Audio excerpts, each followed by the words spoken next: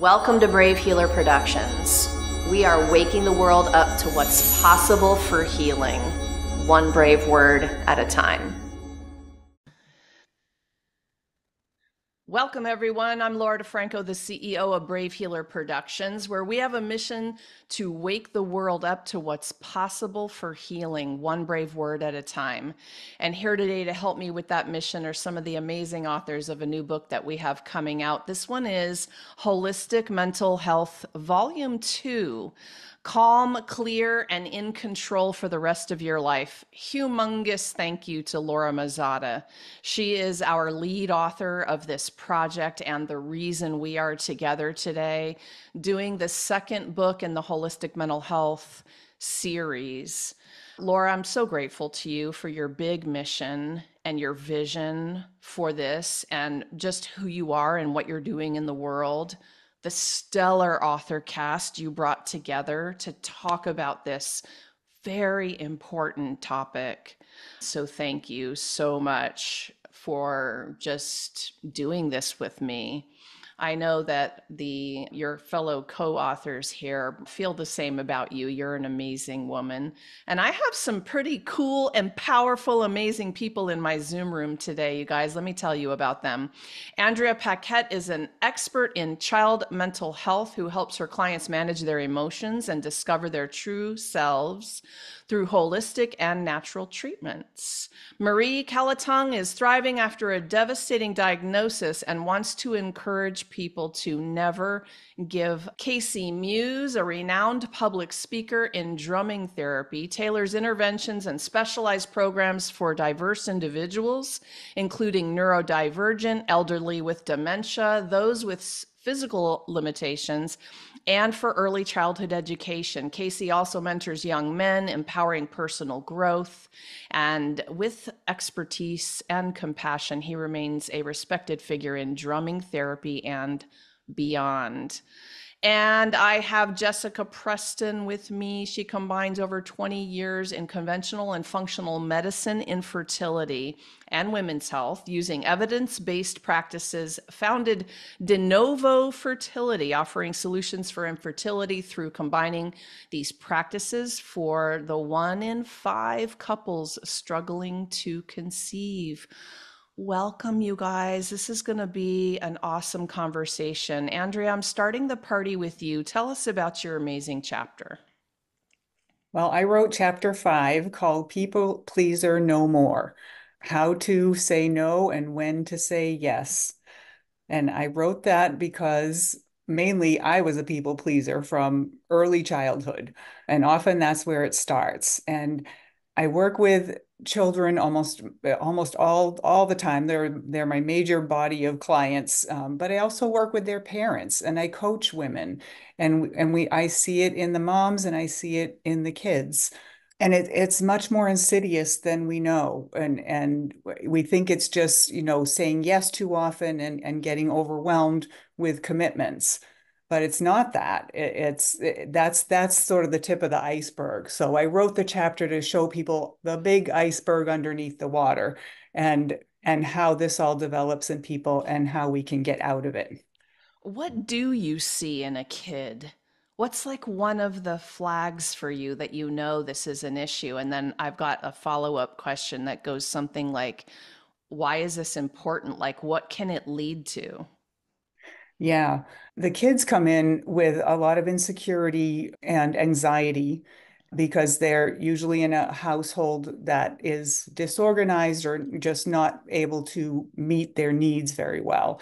And so we learn, this is what I learned as a child, and it's a coping mechanism to keep your eyes open, keep your eyes on the parent that may blow up or the parent that might break down, and you learn to adapt your personality to what is needed in the home.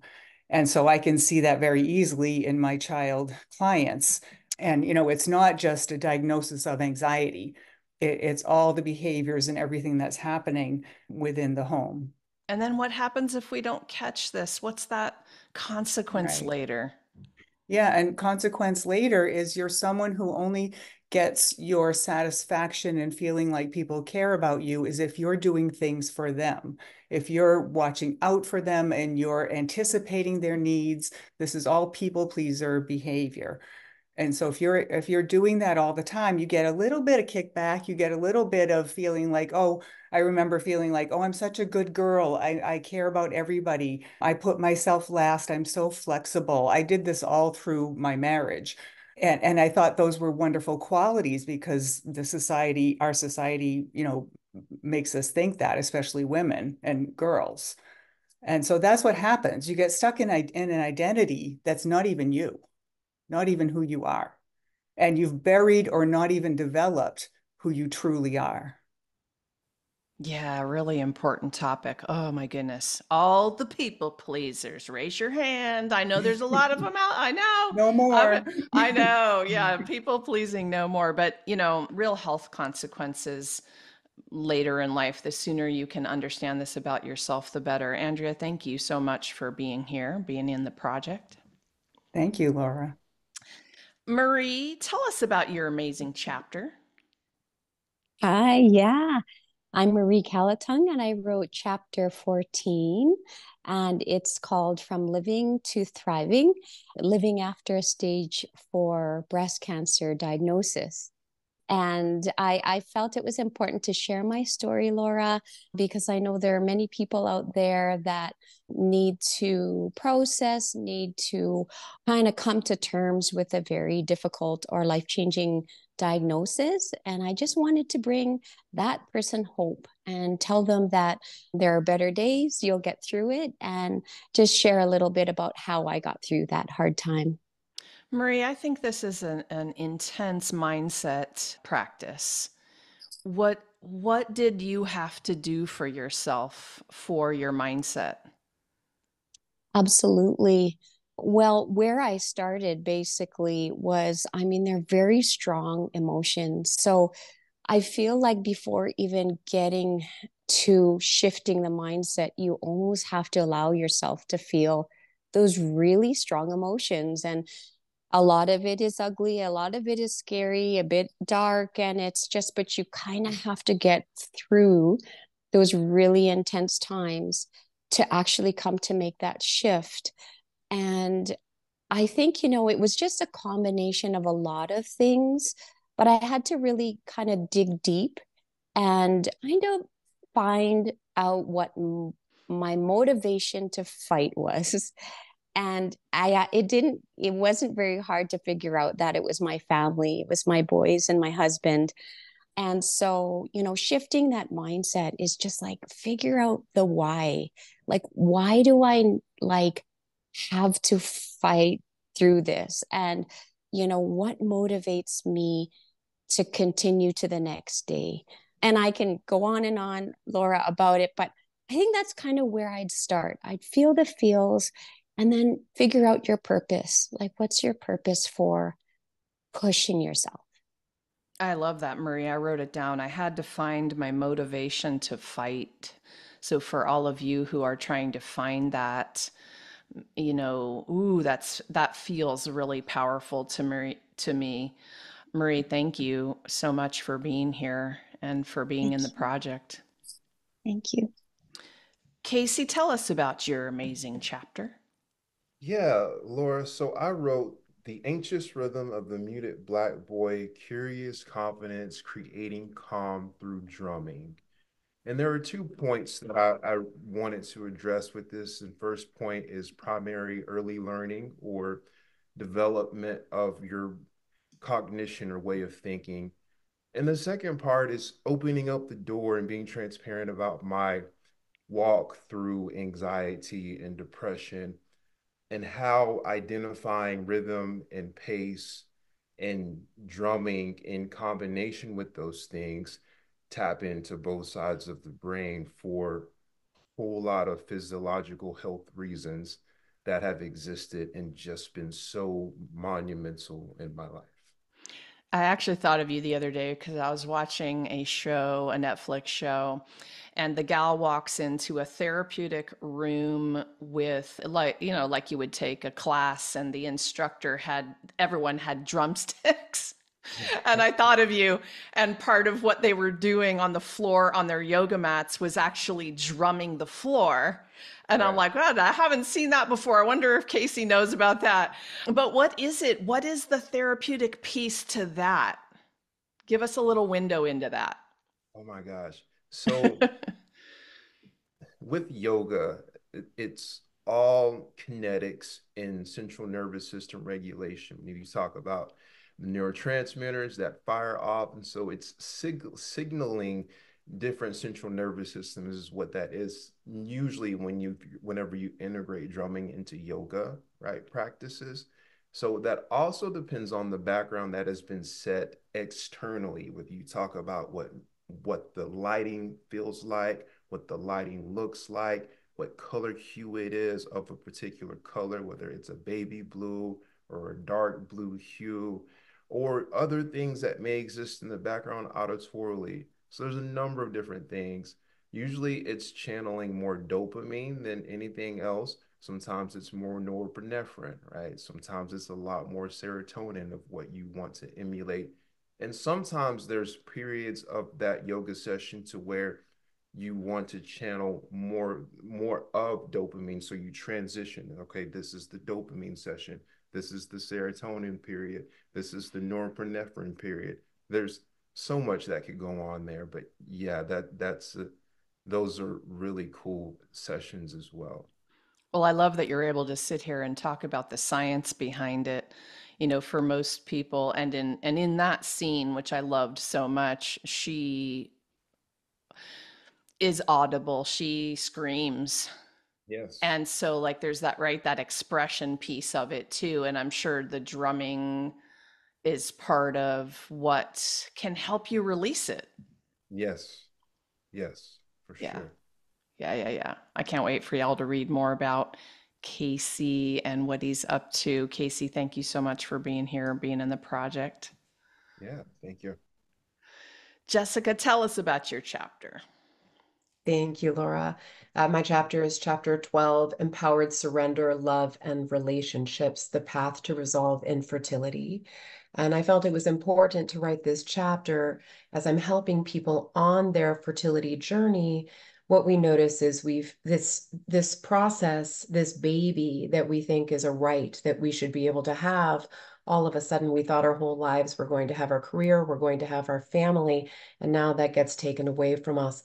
And it puts us in a very stressed position where our nervous system, as Casey had said, nervous system regulation is a big component for us as well.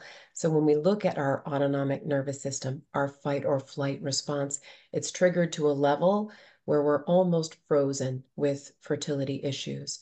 And so what we brought forward with this chapter, and what I brought forward with this chapter, is how we can be that strong individual. We've done all of this work to have this perfect life. And how can we accept those parts of ourselves, love those parts of ourselves, so that we can really, truly do the work needed to be able to achieve that pregnancy and that baby? So, funny enough, the issue the gal was going through in the scene was fertility. So, yeah, kind of crazy. In case y'all are wondering, this series is called This Is Us. I don't know if some of you all have watched it, but it's a great series. Yes, and the I have watched Very Good Friends. How do you support that piece? Is what do you want to say about that?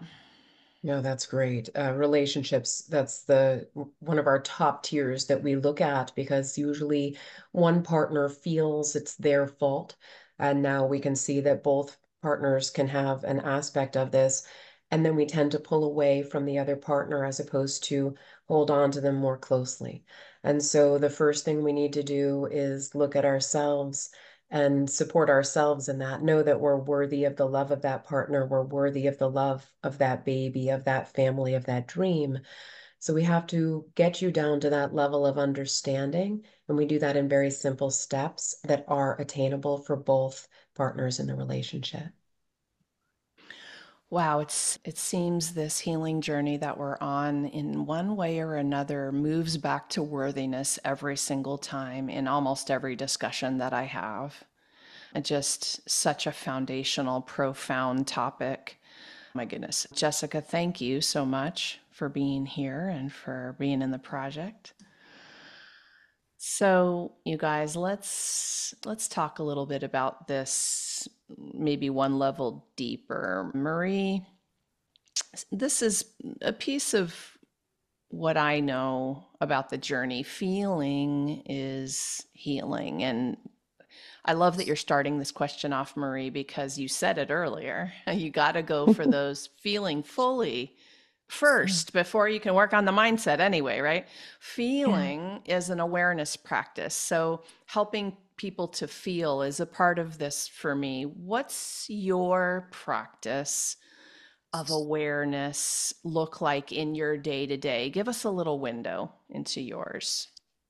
Yeah, in some ways, like right now in this stage of my life, it can be a bit hard, just because I'm mother of two busy boys, and so to carve out that time maybe is the first thing, and just acknowledging that that's really important to do, to make time for yourself, to have some quiet, and just to kind of you have to carve out that time. It's tough to do that when you're a busy mom, but without doing that, it can be pretty hard just because you have so many balls in the air. What I really resonated with, though, Laura, was the practice of meditation. I had meditated prior to my healing journey with stage 4 breast cancer, but I kind of learned and practiced. It's so crazy. I don't know if I really truly I don't know. I don't know if I was doing it as effectively, but I think because I was in just such a state of surrender and searching, the practice of meditation after my stage 4 diagnosis, and not only meditation but prayer, like it just kind of brings you back to your soul being. And I feel like honestly, my healing journey just got catapulted after that. Once I figured out how to connect to my soul, be still and listen, I the healing plan and action began. And that's just what really helped me. And so that's not really, I guess, maybe a picture of an everyday, you said, what does a day look like for you? I do try to incorporate prayer and meditation, but the first thing is carve out time to do that. So that's when typically when the kids are, settled or in bed. But that's what works for me. Yeah.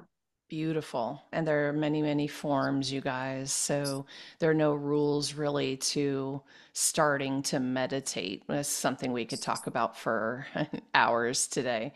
Find your way. Find a start. And oh my gosh, Marie is so right. You have to carve the time for whatever that piece is. I know I journal. Journal is a meditation time for me. It's a place to focus and put intention and pray and ask and co-create and all the things, right? All right, Casey, you're up next on this one. Can you give us a window to that thing that you're practicing? I was immediately thinking, well, okay, drumming has got to be a piece of the way he practices feeling and awareness, but what else for you? Um, Usually first thing in the morning, I wake up. I think coffee is kind of a big ritual practice for me. And push-ups are really sacred for me. Like I wake up in the morning and I typically do physical activity. So I will do a push-up routine, sit-up routine, water, and coffee, and consciously meditate and do some diaphragmatic breathing during the process of my push-ups is really important for me. The push-ups are great, but doing and adding the diaphragmatic breathing while doing the push-ups is glorious. Ooh, I love the combo that you just talked about. I love that. And there's also another thing, you guys, is like what Casey's talking about are normal morning pieces that he would be doing. Maybe the coffee is just making me think about it, right? So, what if your normal moment making that cup of coffee and enjoying it could be the meditation? I mean, what if, right? What if it could be those moments? And then your physical practice, the breath work. The breath work alone, everybody, it's very accessible and very profound. And I'm sure I know I see the nods because I know a lot of us combine things. I love it, Casey. Jessica, how about you? Give us a window into your awareness practice. I'm going to say start with I'm going to tell you what I do and then some things that I wish I was doing. But I think that even in listening to everyone else, it's so hard to incorporate everything that we should incorporate because everything takes time and we're all so busy. So, first thing I do, drink a full glass of water. I try to stay away from screens simply because of the impact of screens, and I try to get outside. I do go outside actually every day. I'm in Michigan.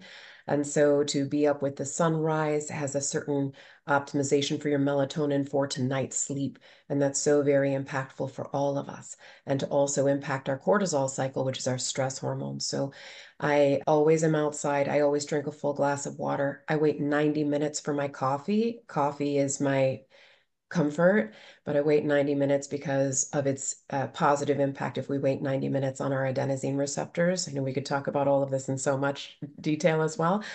Breath work, I always combine. And I will be very honest, I don't love performing breath work.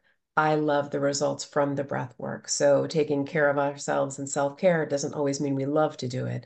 It just means we have to do it.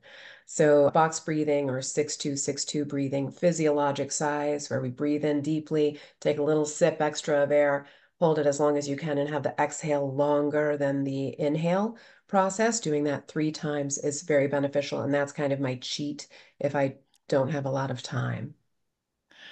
And something you can do anywhere. So it's fabulous to incorporate breath work. Again, a million different ways y'all can do that.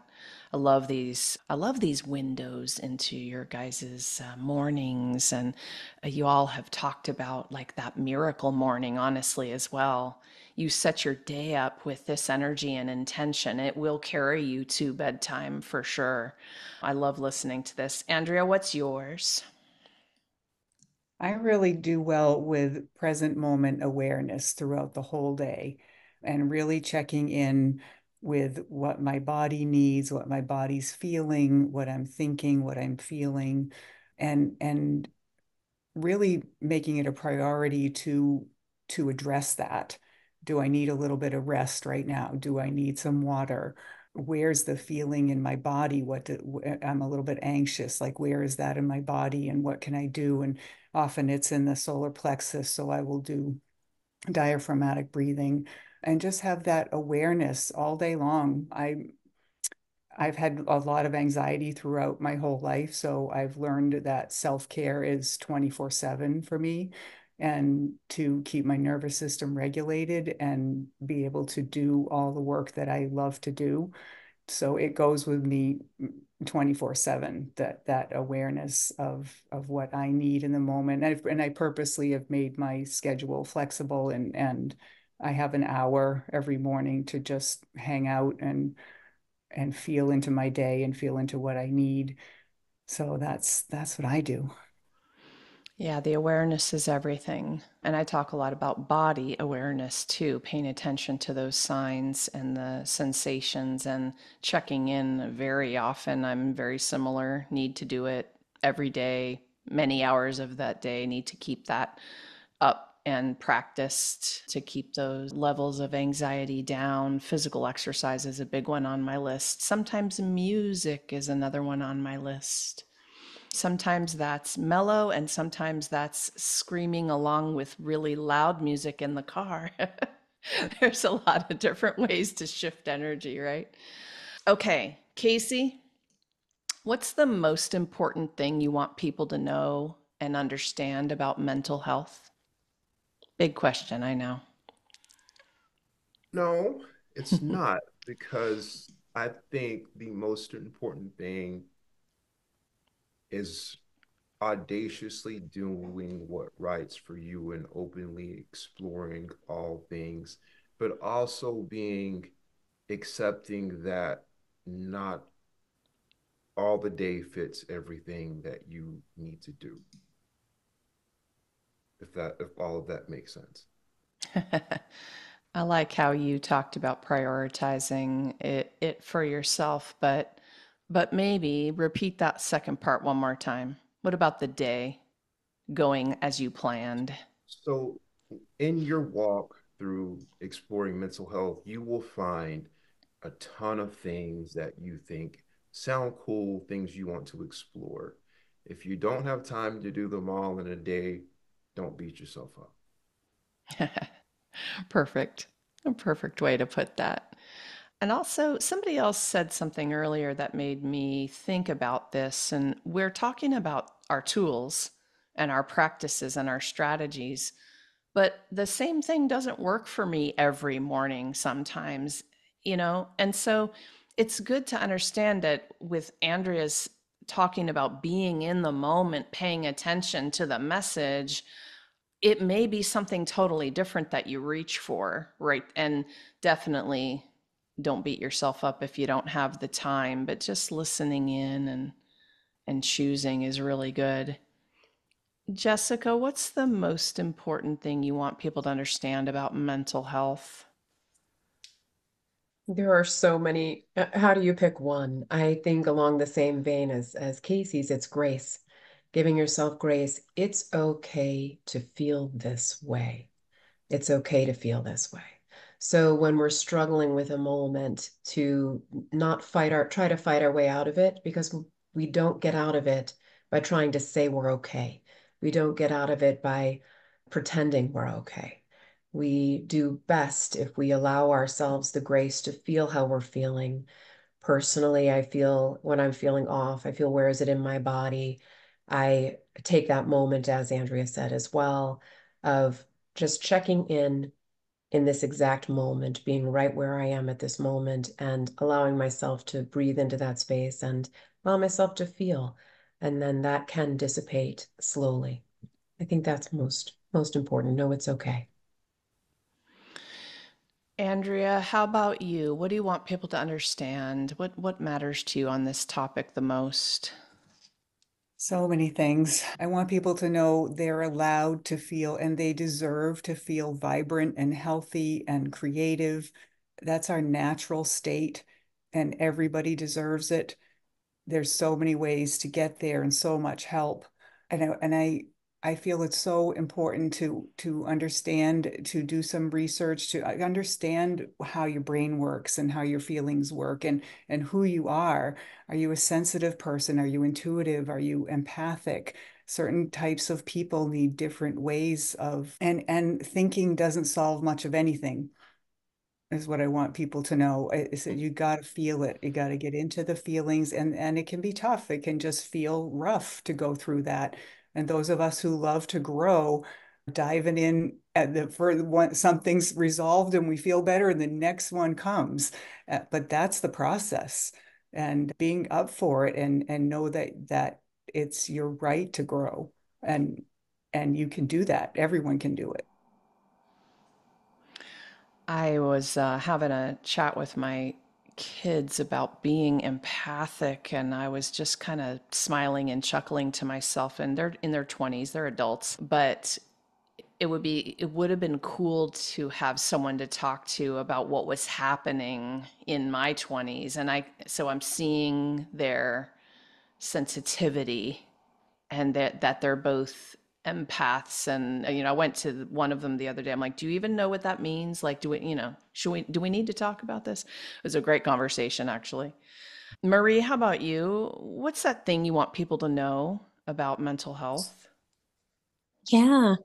What comes to mind for me, and I talk a little bit about this in my chapter, is just knowing that mental health actually has a strong tie to your physical health. Like it's and then there's other pillars of health, but when we talk about mental health, like it's really important just to know that there's a really strong direct relationship between mental health and how you're taking care of that. Like, are you keeping that in check and making sure that you're, living life with gratitude? And, where's your mindset? Is it a negativity mindset, or is it, one of like hope and positivity and excitement? And I don't mean to simplify things, but I think, when you ask the question, that's what I think about, is just recognizing that there's a really strong tie between mental health and your physical well-being.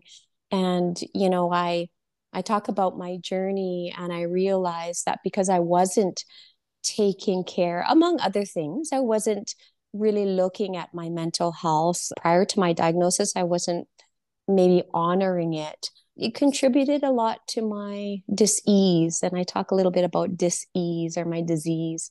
So, yeah, just recognizing that there is a tie to mental health and health overall.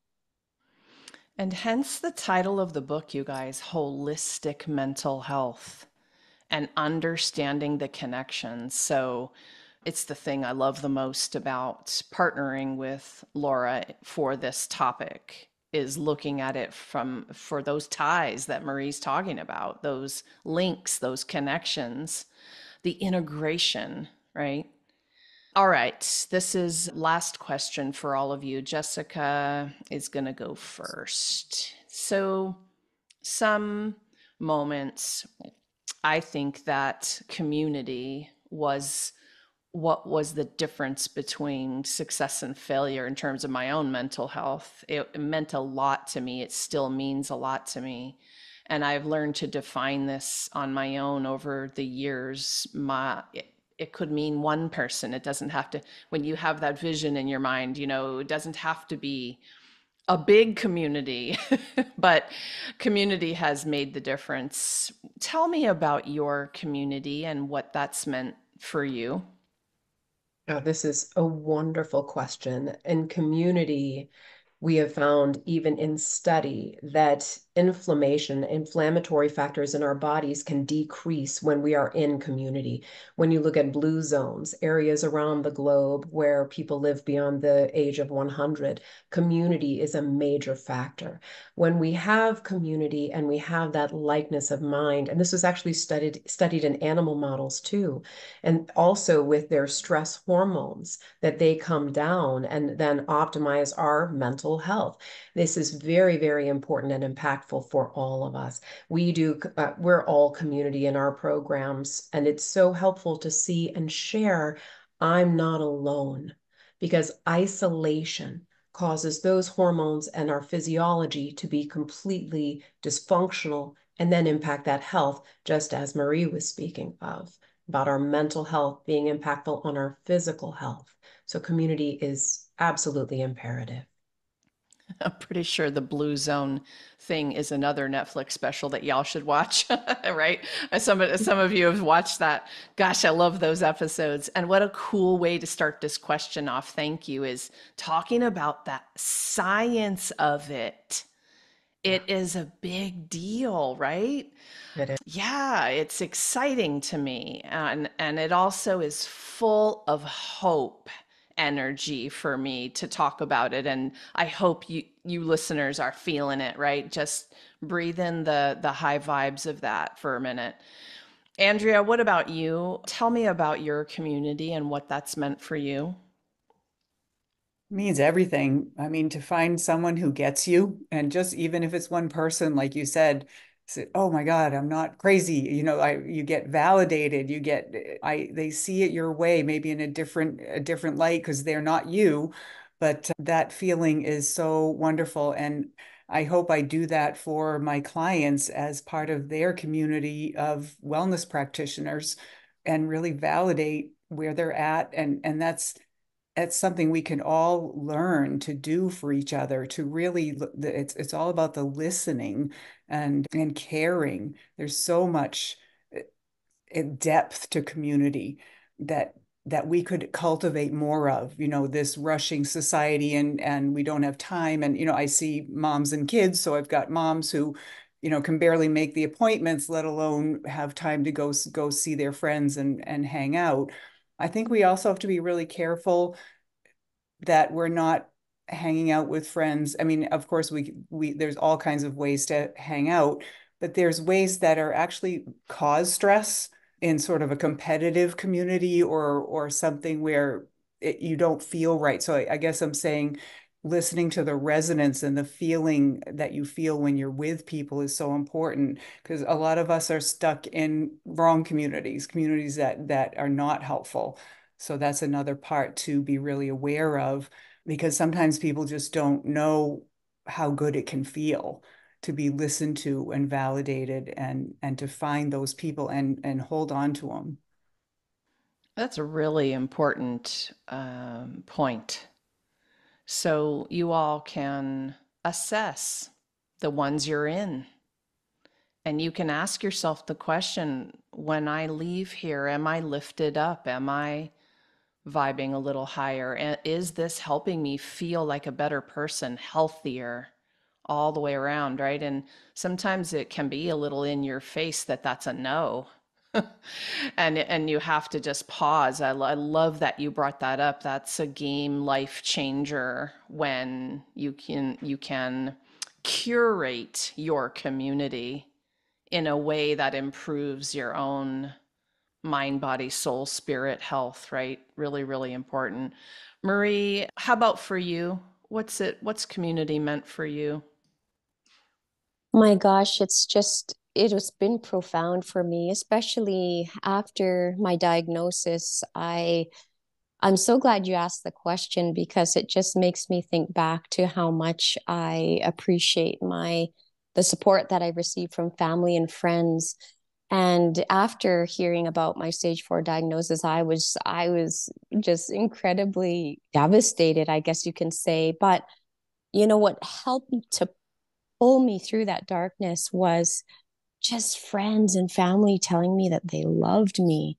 I mean, it sounds so simple, but it was very powerful.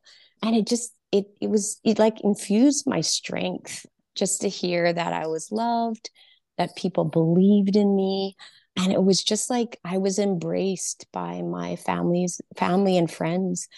And funnily enough, I made friends after my stage 4 diagnosis, like from they were just coming into my life and embracing me, and other stage 4 thrivers and survivors telling me that they believed in me. So community is so very important. But I think what Andrea said is very important to remember too. Maybe the big group or maybe the big network is not your thing, but if it's one person that you can confide in and that you feel safe with, just kind of lean on that person too, and that can be your community as well. So yeah, it's a great question. I'm glad that you asked it. Thank you, Marie. All right, Casey, you're gonna close us out on this question today. What's that meant for you? Hmm. So community for me is a combination of three words. It's people, places, and things. And diving into that a little bit further is when you set goals, right, for your life, whether they be professionally or leisurely or socially, small goals, big goals, short-term goals, long-term goals, whichever, right? I think it is always important to understand and identify what people, what places, and what things fit the description of not getting to those goals, and be really quick in discernment to decide what those people look like so that you can avoid people, avoid places, and avoid things that don't get you there so that you can create room for capacity to be in the places that you deserve and desire per your goal. Oh my goodness, you're giving us like a mini life coaching lesson right now. Y'all listening to this? Like, this is important stuff. This is going to change things. And sometimes we haven't given ourselves enough time to pause and ask these kinds of questions about who we've been hanging out with and where we're going. And I know there's a point in my life where I wasn't even sure. I hadn't given myself the time to ask, what do you want? We run around following what we were taught we should want instead of asking at that in that deeper way. I love, love, love that you brought that up. That's important for everybody to understand. Community for me, humongous shout out today to the Brave Healer community for not only for to all of you for being such badasses in terms of showing up in the world, taking responsibility for your energy and how you're showing up as this aware being, conscious, caring, compassionate. You four are that. And all of the authors in the holistic mental health book are that. The Brave Healer community for me is that. And I am so grateful to be playing in that playground every day with all of you. You're amazing human beings. Jessica, Andrea, Casey, and Marie, thank you so much for what you do in the world. And thank you for being here today to share it with everyone. Thanks, guys. Thank you. Thank you, Laura. Thank you. Thank you. So, for our listeners today, remember that this is way more than a book. It is a generous community of these people who signed up to lead and guide your journey. Drop down into the show notes because they're all hooked up with their links. Go explore what they're up to, learn more about the programs they talked about today, all of the topics. They are there for you to reach out and ask a question, get support, whatever it is that you're doing on your journey. You're not alone. And you can also join us for the book launch party. We're going to have that April 18th, 7:15 p.m. Eastern. Information down below for the Zoom for that. We're going to have the whole author cast of Holistic Mental Health Volume 2 with us. We're going to be doing some fun giveaways. We're going to have a lot of fun in our book launch party. So drop down below, get the Zoom. And if you happen to be listening to this interview anytime after that date, that just means you can hop over to Amazon and grab your copy of the book. Lastly, today, everyone, remember, your words change the world when you're brave enough to share them. So it's time to be brave. See you next time, everyone.